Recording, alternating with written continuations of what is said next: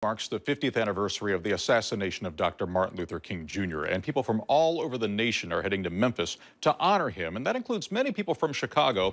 Eyewitness News anchor Cheryl Burton is there tonight with live coverage of the tributes there. Cheryl?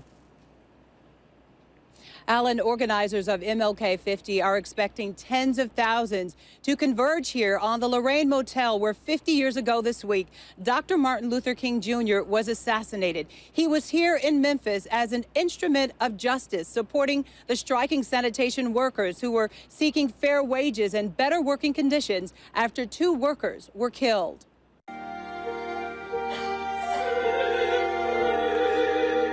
Tonight, a celebration in song and music to honor and pay tribute to the survivors and soldiers of the sanitation workers in 1968.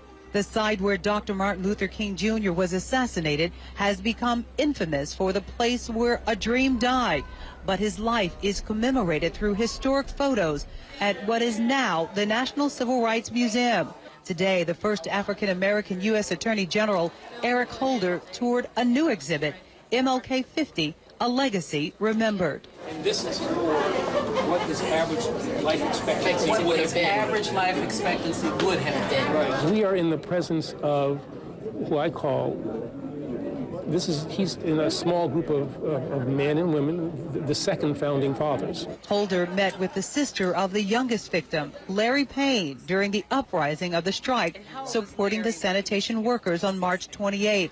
Carolyn Payne was just 14 years old when she says her brother was killed by Memphis police. It still hurts so bad, you know, that Larry's not here. He's gone. The assassin's bullet not only struck down an apostle of nonviolence, but it also killed a mother of the movement. The owner of the Lorraine Motel, Lori Catherine Bailey, suffered an aneurysm that very moment Dr. King was killed.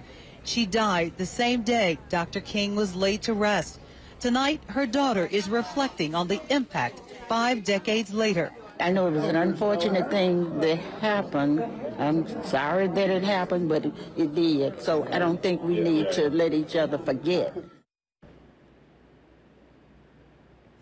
The day before Dr. King was assassinated, he delivered the iconic mountaintop service speech. Tomorrow, we take you to the Mason Temple, where there will be a commemoration of that speech as well. Scheduled speakers will be his daughter, Dr. Bernice King, and also her brother, Martin Luther King III.